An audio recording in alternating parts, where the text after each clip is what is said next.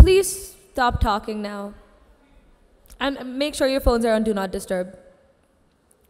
Welcome back, everybody. We've already heard such insightful thoughts, but there's so much more to come.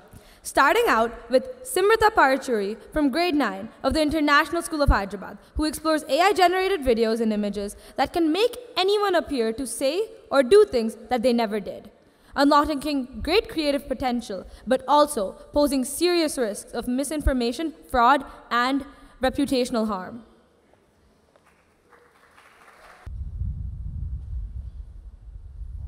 What if I told you that everything you see online could be a lie? That the face on your screen, the voice you're hearing right now, might not be real at all? Hi, I'm Simritha Paruchuri, and the video you just saw was a deepfake. Today, I'm going to be talking about this interesting technology. Deepfakes rely on artificial intelligence, specifically machine learning. And it analyzes audio patterns, speech patterns, and emotion to generate authentic content. With advancements in AI, deepfakes are becoming more convincing and harder to detect every single day. The first time I saw a deepfake, I had no idea what I was looking at. I just saw these insanely bizarre videos and told my friends and family about them, truly believing that they were real. And trust me when I say, some of them were insanely crazy. I mean, Donald Trump and Joe Biden vacationing together, trust me, I wish I did not see that one. And don't worry, I did spare you from the song that came with it. Jokes aside, I would also come across these ads that would look a bit off, but I would never think too much of it. It wasn't until one day when I saw a news report about deepfake technology that I finally understood what was happening. When I saw this news report, I got really interested in the topic. I started researching and I learned a lot. I learned how advanced and widespread the technology had become, and also how easy it was to deceive people and manipulate reality itself. And one other thing I'd like to point out is the little knowledge people have about this topic. After all, I myself didn't know much of it until recently. And that's what makes deepfakes so powerful. When people don't know about it, it's very easy to trick them. Now, I want you to take a look at these videos I made with a simple Google search.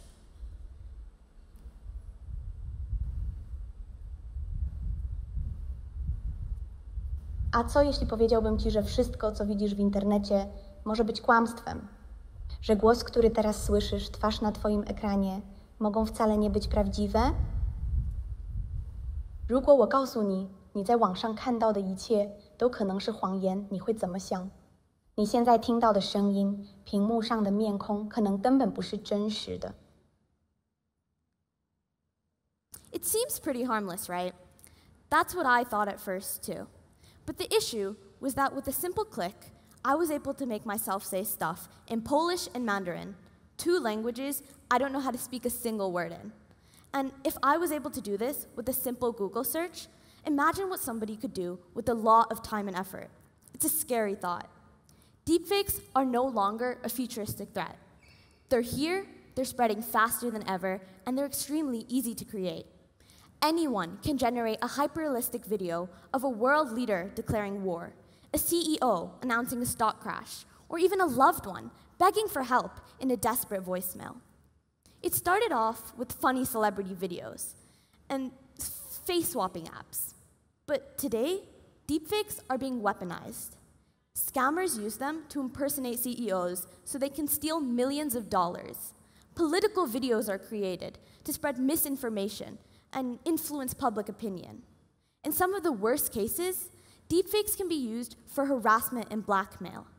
And I'd also like to point out how it can be used in the court scene, when criminals claim real video evidence is false and is deepfakes, making visual proof insignificant. While there are some negatives, I will admit that there are a bunch of benefits. Deepfakes can be used by journalists in countries like Venezuela to speak out without risking their lives. It also opens up a lot of new possibilities, especially in entertainment and media. And one of the main benefits that I'd like to focus on is the improvement in accessibility.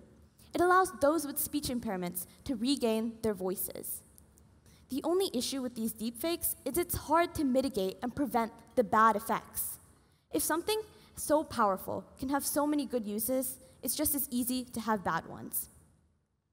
Now, I wanted to see how easy it would be to trick someone.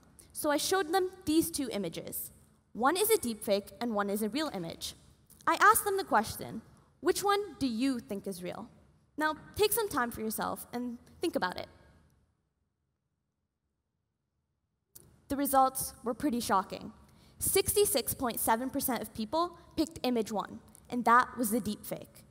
Only 33.3% of people were able to pick the actual image. If with just a simple deepfake, I could trick the majority of people, imagine what someone with advanced technology could do to trick and manipulate public perception. And what's worse, there is no solution. Detection tools exist, but they simply can't keep up. AI is growing stronger and stronger every single day. And like I mentioned earlier, when people start to see videos of breaking news, war crimes, and political speeches, they might start to doubt it, saying, oh, it's probably just a deepfake. The result? A world without truth, where even reality itself is up for debate. So, what happens next?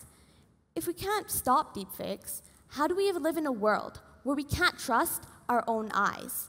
After all, this isn't just a tech issue, it's a human issue. Everyone is always worried that AI will take over all the tech fields. No one really considered the creative fields. But I'm afraid deepfakes have made this possible. Are we going to continue living in a world where everything is fabricated and nothing is authentic? Where we just scroll, scroll, scroll, and only see AI? Or will we draw the line before reality becomes another illusion?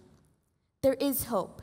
By spreading awareness, pushing for change, developing regulations, we can make a difference. I myself have tried to take a step forward and think of ways I can contribute to the solution. Using my programming knowledge, I thought of a way I could code a program that uses visual inconsistencies, unnatural audio patterns, blockchain verification, and frame-by-frame analysis, all powered by a constantly updated database. While this is just a starting point and a personal goal of mine, it proves that solutions are possible. If we work together and keep pushing for change, we can make a difference. Deepfakes are powerful, but conversations like this are even more powerful. I'd like you to think about this when you go home. Thank you.